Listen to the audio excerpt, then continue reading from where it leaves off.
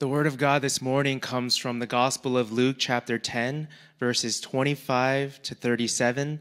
Please give your full, undivided attention to the reading of God's holy word. The parable of the Good Samaritan. And behold, a lawyer stood up to put him to the test, saying, "Teacher, what shall I do to inherit eternal life?" He said to him, "What is written in the law? How do you read it?" And he answered, "You shall love the Lord your God with all your heart and with all your soul and with all your strength and with all your mind, and your neighbor as yourself." And he said to him, "You have answered correctly. Do this, and you will live." But he, desiring to justify himself, said to Jesus, "And who is my neighbor?" Jesus replied, "A man was going down from Jerusalem to Jericho, and he fell among robbers, who stripped him and beat him and departed, leaving him half dead.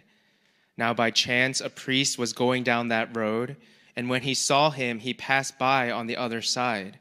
So likewise a Levite, when he came to the place and saw him, passed by on the other side.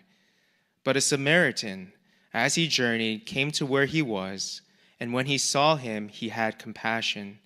He went to him and bound up his wounds, pouring on oil and wine. Then he set him on his own animal and brought him to an inn and took care of him. And the next day he took out 2 denarii and gave them to the innkeeper, saying, 'Take care of him, and whatever more you spend, I will repay you when I come back.' Which of these 3 do you think proved to be a neighbor to the man who fell among the robbers?" He said, "The one who showed him mercy." And Jesus said to him, "You go and do likewise." This is the reading of God's word. At this time, will we now give our attention to the preaching of God's word. Good morning, Christ Central.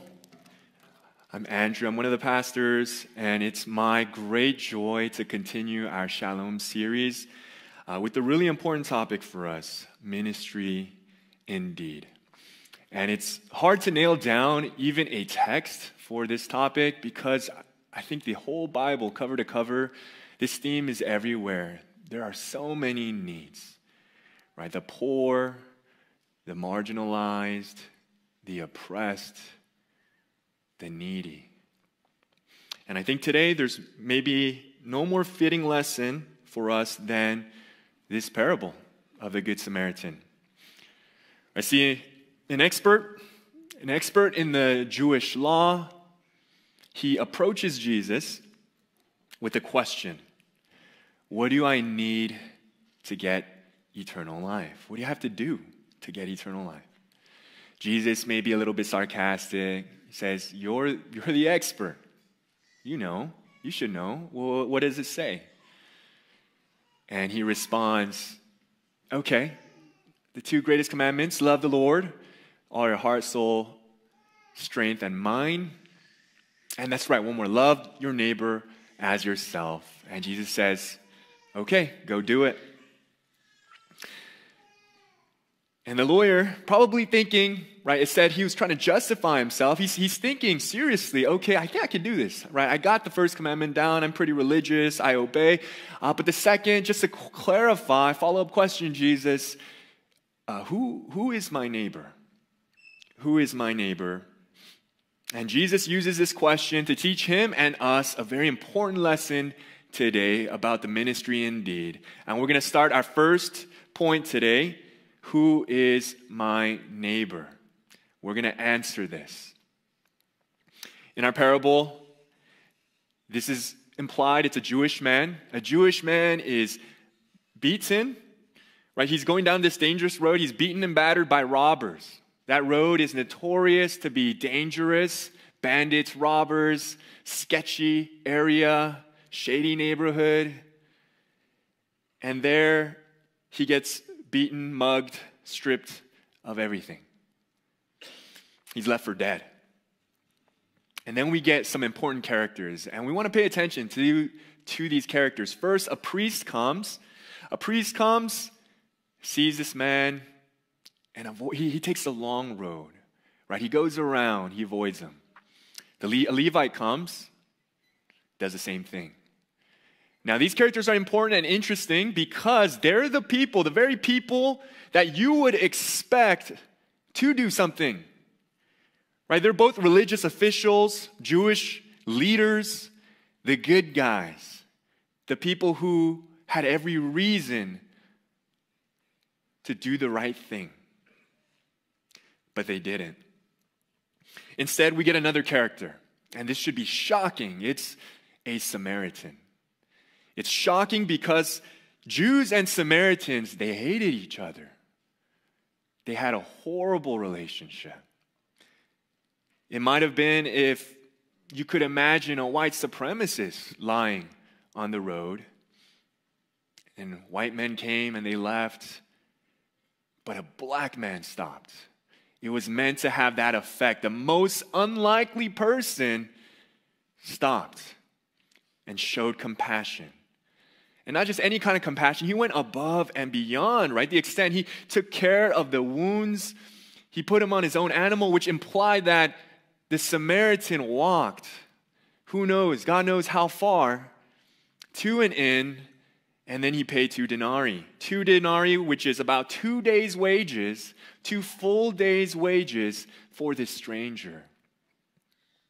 And of course, he kept the tab open. Anything else that you need, I'll cover. Costly in every way. Time, energy, resources. And then there's that question again. Who was the neighbor to this Jewish man on the road? Who was this neighbor? You see, we might expect the priest and the Levite. They might have been literal neighbors, right? They're Jews. They're countrymen. Samaria was out of the way. But Jesus does something very interesting. He reframes this question, right? Notice, he reframes this question. It's not so much about who was the neighbor, but who behaved like a neighbor.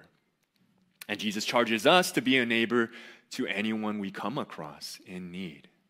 Right? So the answer to that first question, who is our neighbor? Jesus implies anyone you meet along the way, even your enemies.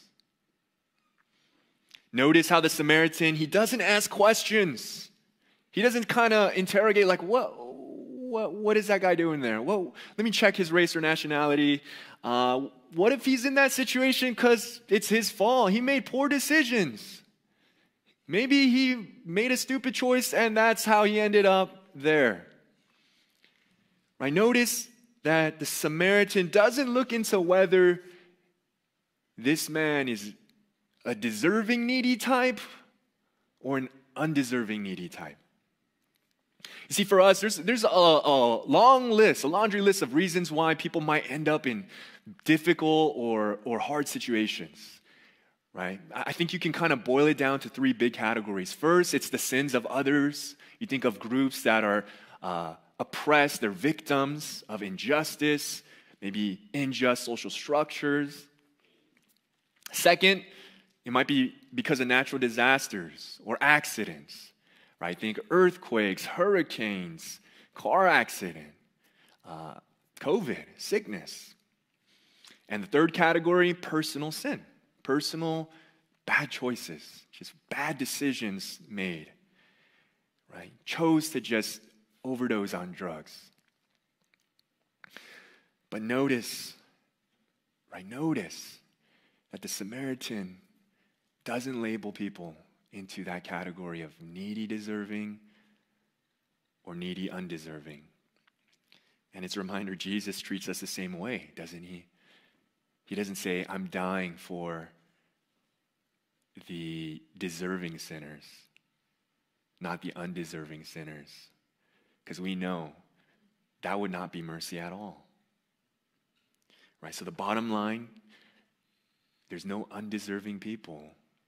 Deed ministry ought not to discriminate or show partiality. So next, our second point then is, all right, so what do neighbors do? Well, neighbors meet needs with deeds. You may have heard people say, just preach the gospel. Just preach the gospel, and that's the role of us as Christians, the church. And that's important. It's true, but it's a half-truth.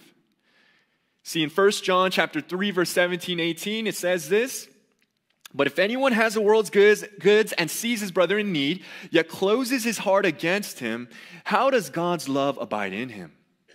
Little children, let us not love in word or talk, but in deed and in truth."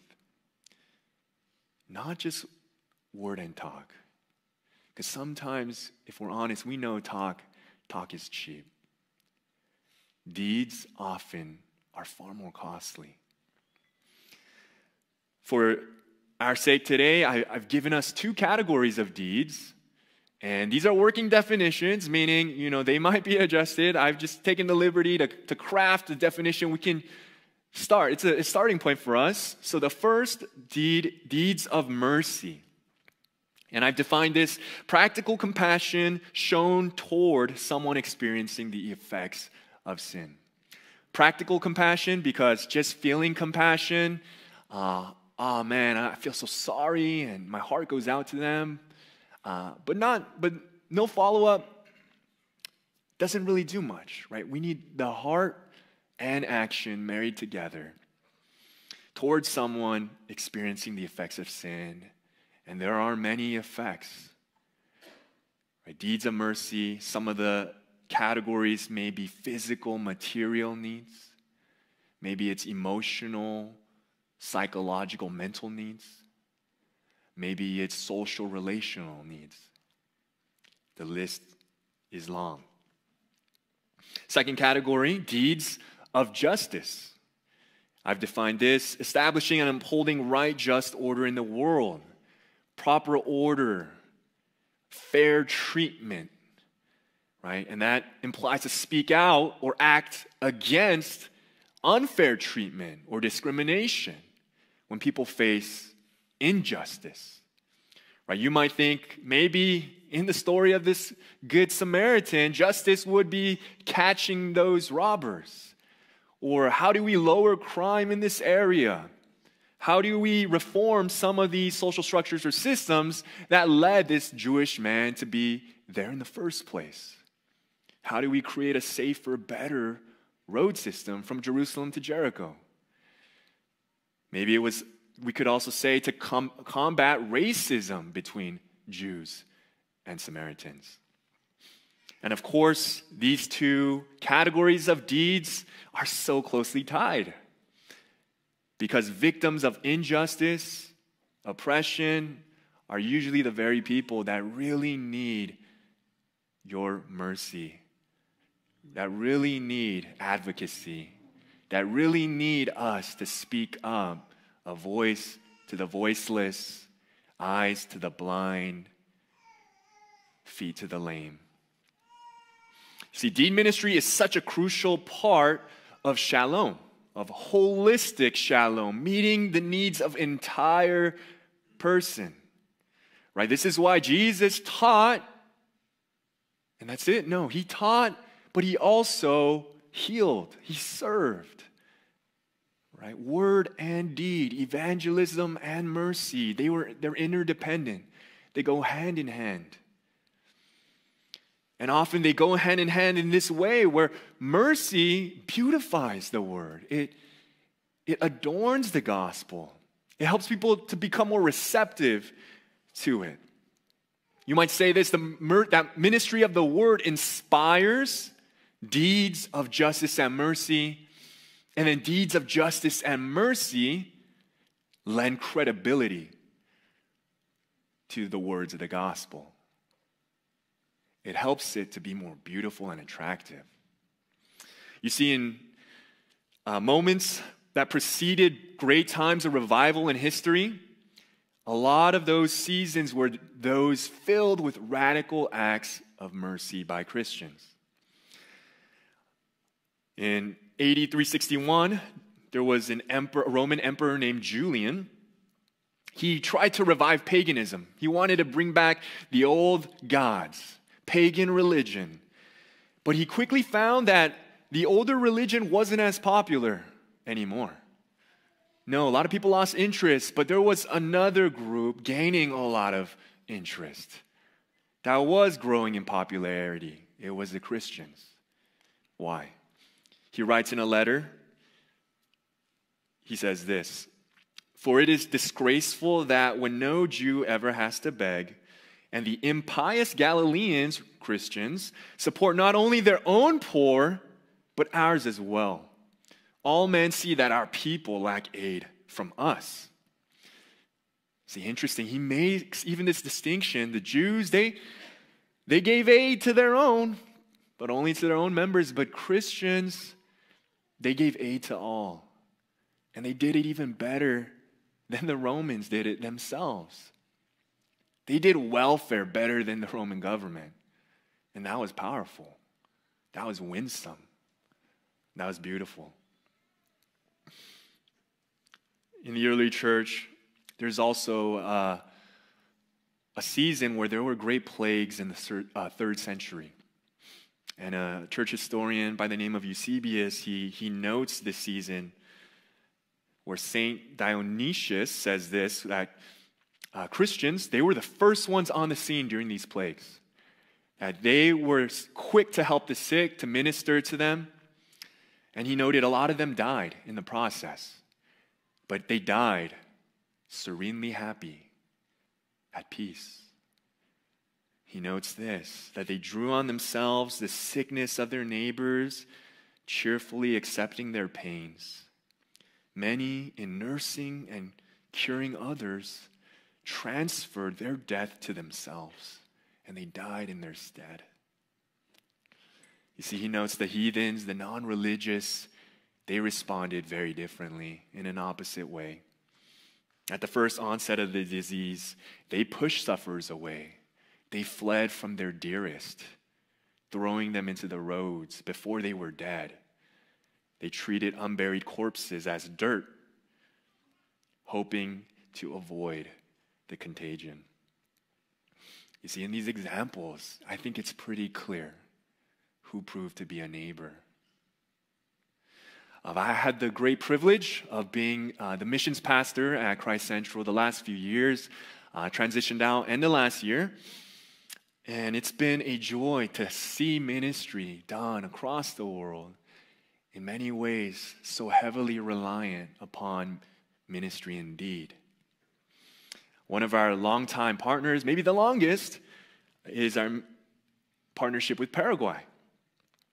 And if I know many of you have gone on a short-term trip there, and the church there, the theme verse is Mark chapter 10, verse 45, nacido para servir, right? Born to serve.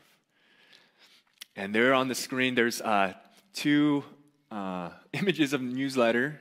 This is the most recent newsletter, which really highlight the ways we partner. One of them is the Mombarete Scholarship Ministry. It began over 10 years ago.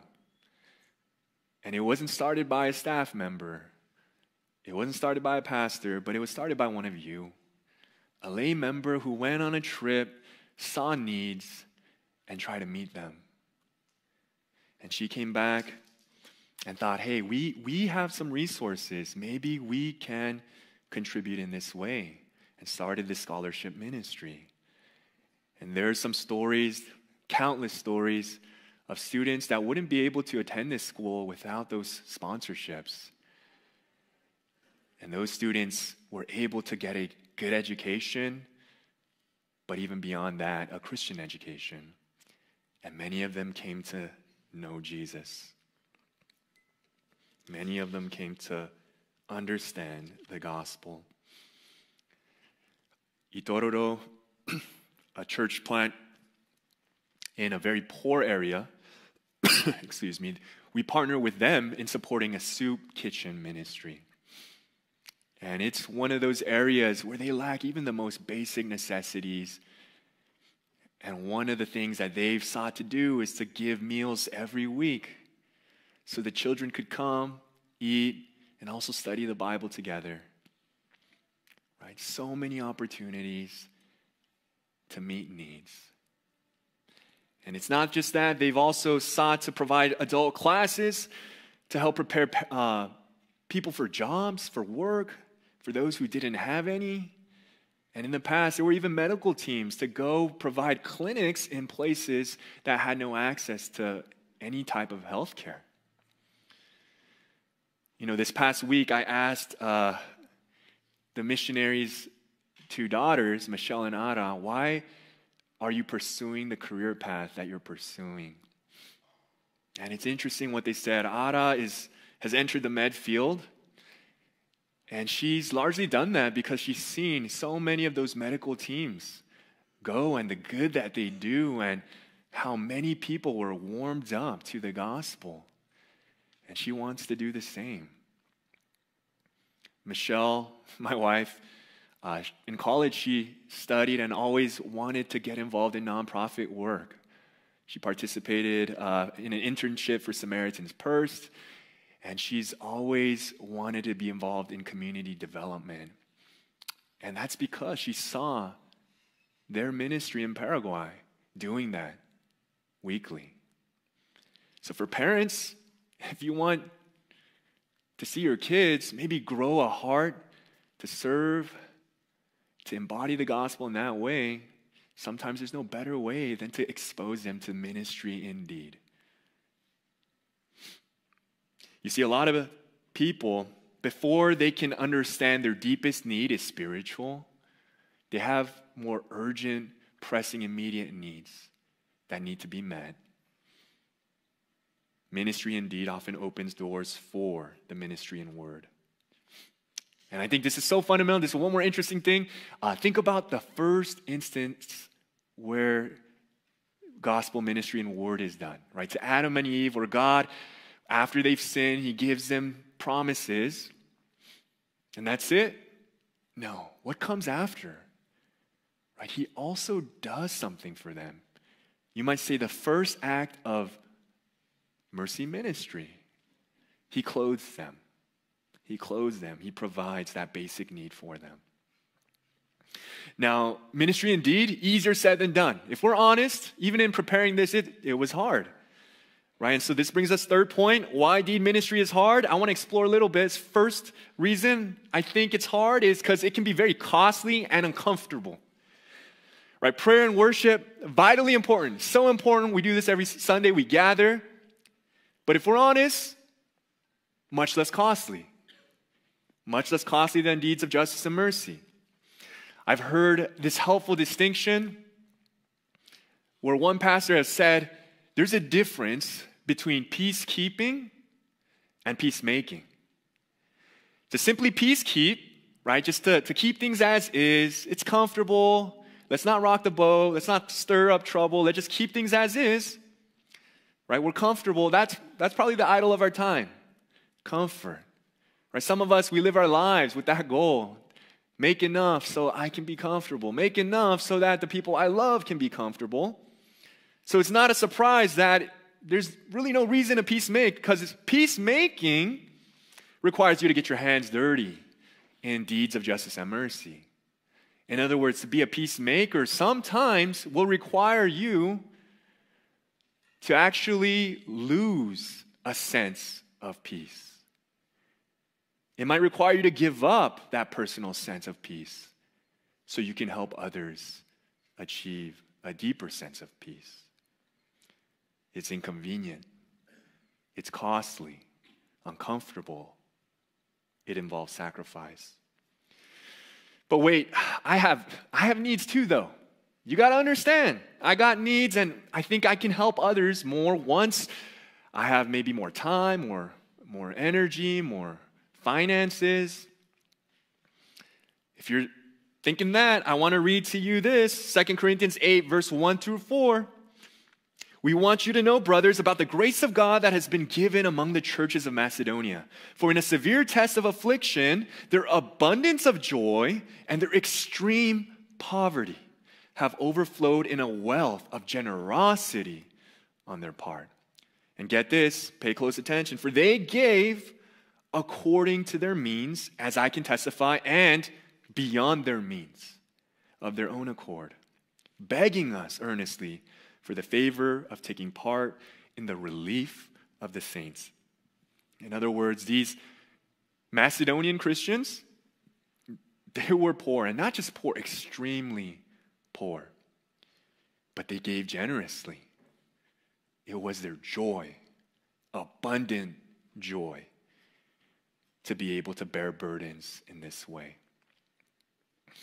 I think one of the forms mercy can take, maybe one of the more obvious ones, is financial giving. How much should I give? How much is enough?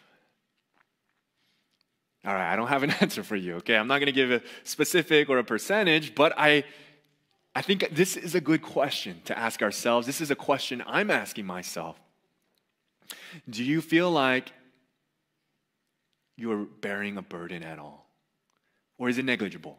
Does it not impact you much? It's not really, the amount you give isn't really a sacrifice at all. Because I think built into bearing burdens implies it ought to cost you, shouldn't it? It cost you a little bit. I think for some of us, where we need to be more uncomfortable being too comfortable. Because maybe comfort has become our God, and our eyes are no longer on Jesus. Second reason, we lack understanding of the gospel. Second reason why deed ministry is hard is because we just lack good, proper understanding of the gospel. Maybe we take for granted, all I have is mine. God, it's not really yours. You know, I don't think we'd ever say that, but functionally, do you live that way? Pastor Robert McChain says this regarding Christians and the poor. Would you soak this in? And I fear that there may be many hearing me who may know well that they are not Christians because they do not love to give. To give largely and liberally, not grudging at all, requires a new heart. An old heart would rather part with its lifeblood than its money.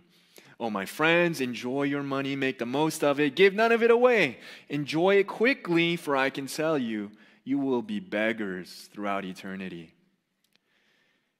What Pastor McChain is saying is that more than for the poor, I'm concerned about you, those who are unconcerned for the poor. You see, those who come to understand that they are spiritually poor will be drawn towards the materially poor, the emotionally poor, the relationally poor. The gospel exposes our neediness, and as it exposes our neediness, it'll draw us to identify more with the needy. And this is our last point, our need exposed. You see, Jesus' main goal was not to get the lawyer to see, there's so many needs. There's always a lot of needs, right? No, his main goal was to get this lawyer and to get us to see our own need. Before the question, who is my neighbor, Jesus goes back to the original question. Let's remember that original question. What must I do to have eternal life? And of course, this lawyer, and so often we try to justify ourselves. We want to do good enough, but Jesus sets a high bar of what it means to love a neighbor, to show us you can't live up to that high bar. I want you to imagine, this scene, a beaten, battered person lying on the road, stripped naked, maybe smelly, maybe a little bit dirty, maybe in their own urine, lying in their urine. A little bit gross. It's kind of gross. You kind of avoid that. You don't want to be around that. And he says, that's you. That's you. That's me. He exposes our true condition that you're not spiritually elite. You're not spiritually upper middle class. No, you're spiritually poor. Poor in spirit, no power, no influence, no way to get yourself out of that predicament of sin. But along came the truly good Samaritan.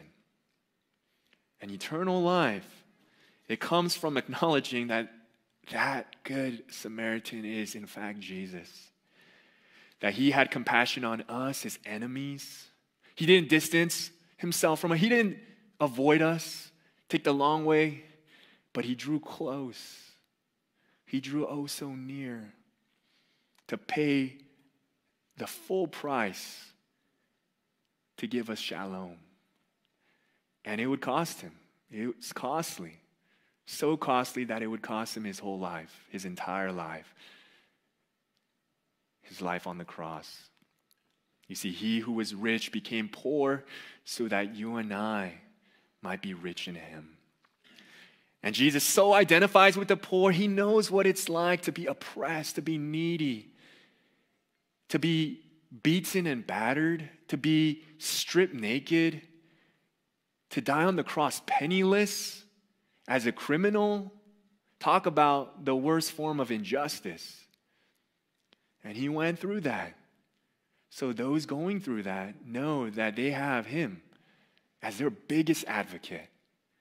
And he charges us to champion their cause as well.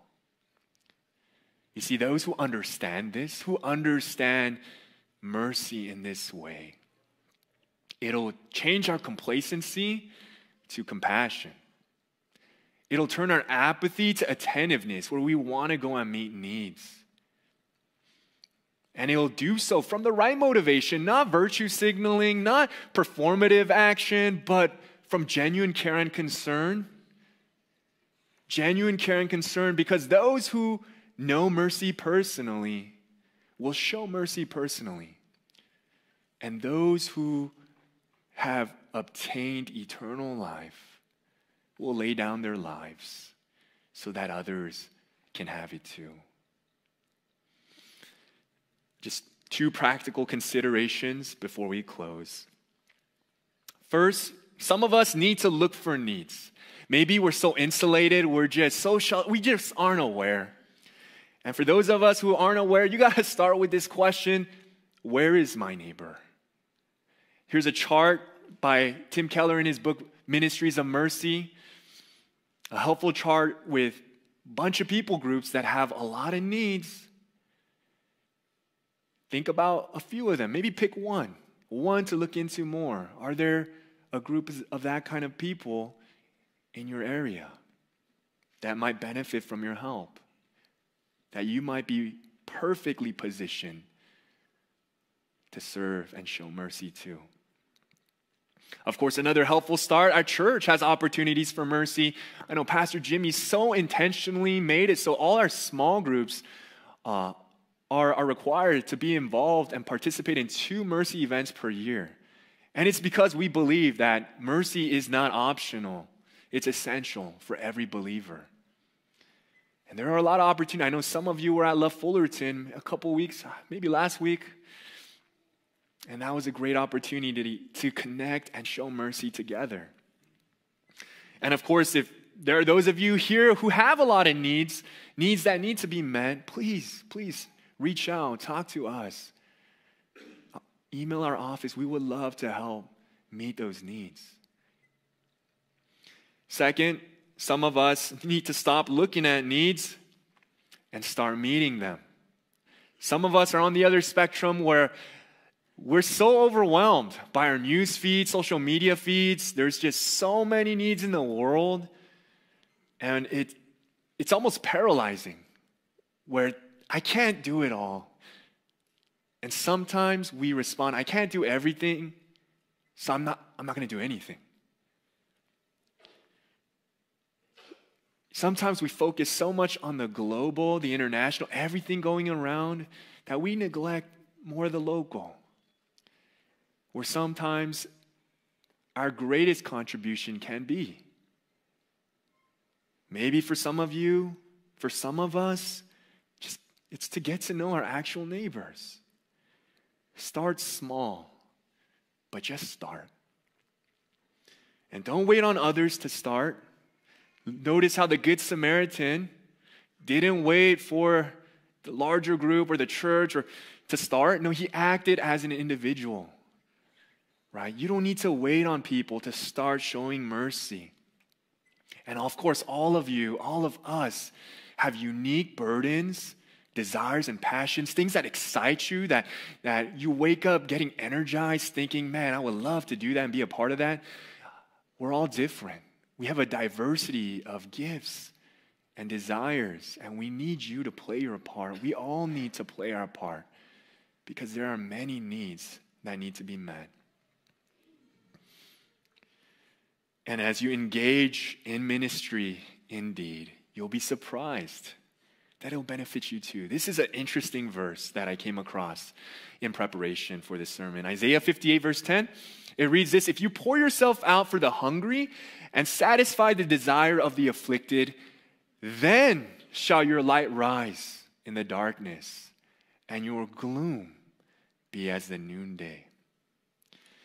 Interesting.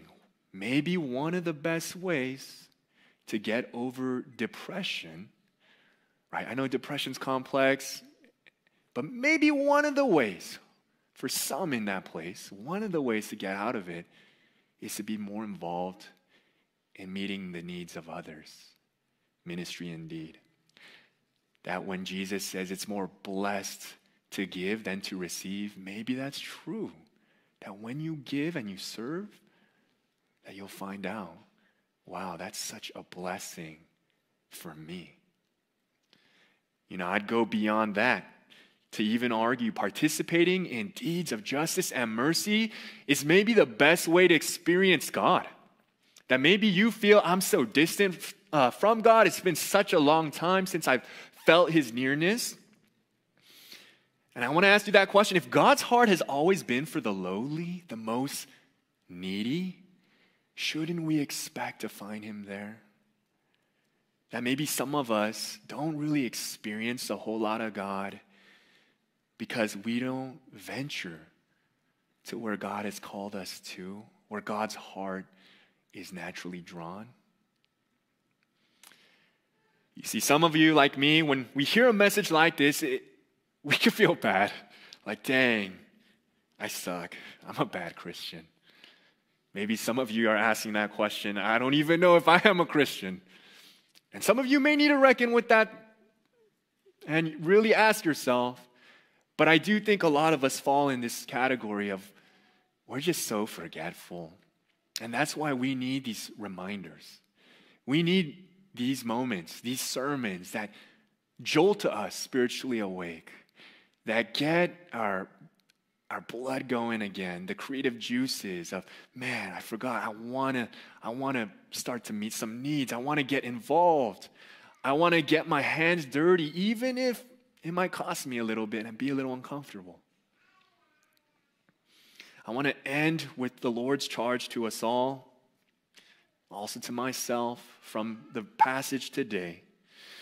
Verse 36 and 37, it reads, which of these three do you think proved to be a neighbor to the man who fell among the robbers? He said, the one who showed him mercy.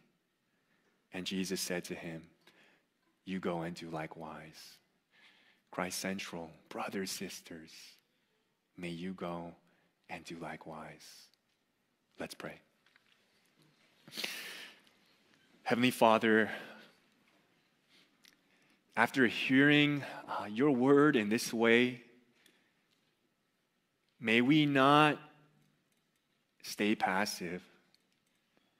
Would your Spirit light our hearts ablaze again, fan into flame our faith, an active faith that seeks to meet the needs of a broken world. And as we do that, as we engage in the ministry in need, would it open up inroads for the ministry of the word? And would many people come to know and see the Savior we so love, who's met our deepest need? We pray these things in his name. Amen.